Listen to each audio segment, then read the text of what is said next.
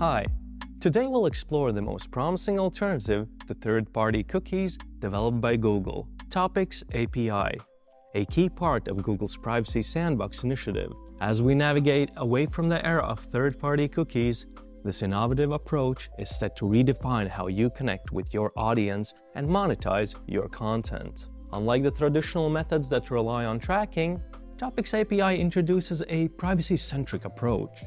It categorizes web activity into broad topics, stored directly on users' devices. This change aligns with a new era of data privacy, ensuring that your audience's personal information remains secure and under their control. Let's delve deeper into how Topics API functions. Google's Topics API functions in three primary steps for categorizing and using website data.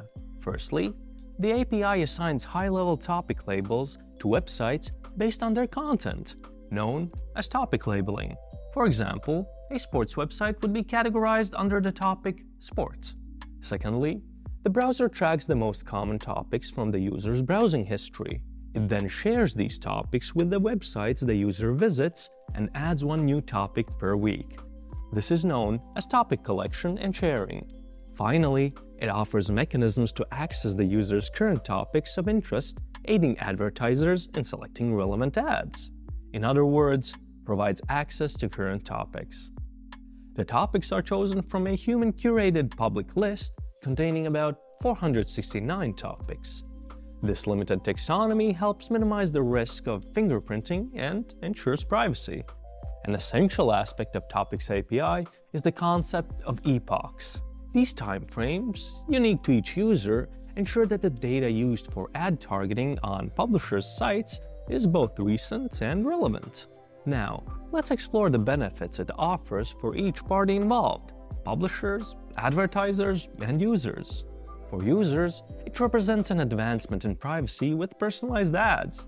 To begin with, Topics API operates as an improvement over methods like federated learning of cohorts, or FLoC, reducing potential fingerprinting surfaces.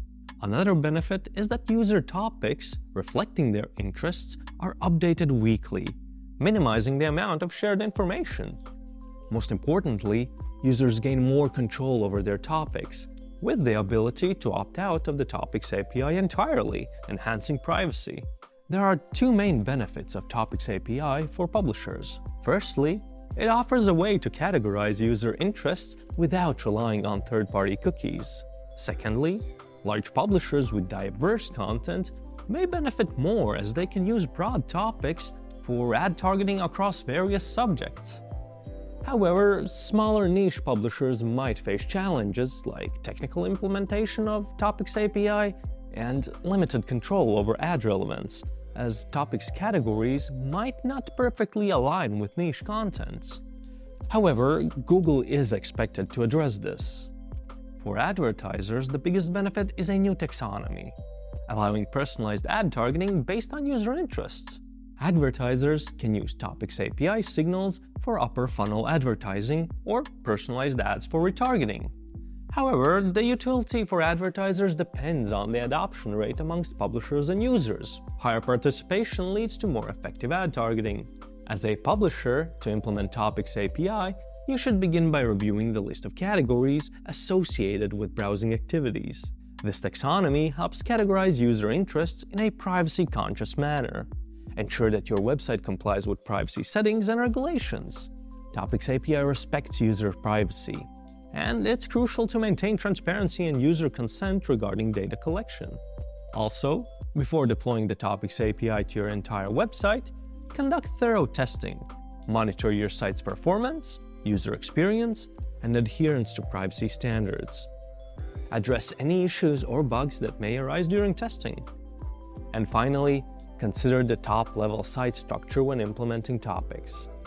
Understand that topics are recalculated for each top-level site, making it harder for third parties to identify users across different domains.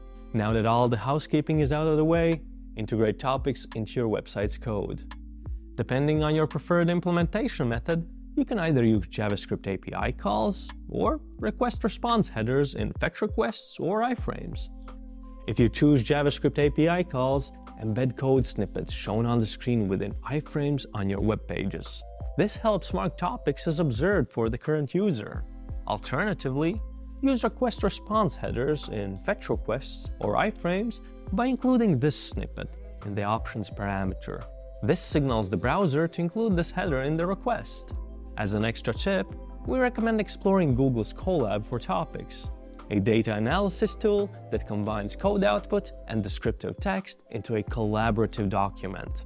This tool can aid in experimentation and understanding the API's functionality.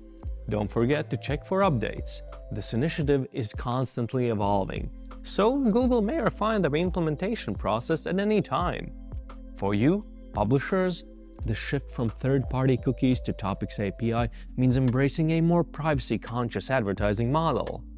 It's about understanding your audience's interests without overstepping privacy boundaries. This new model not only respects user privacy, but also enhances the trust and credibility of your platform. We hope you found this helpful. For more videos like this, subscribe to our channel and leave a comment down below. Bye, and see you next time.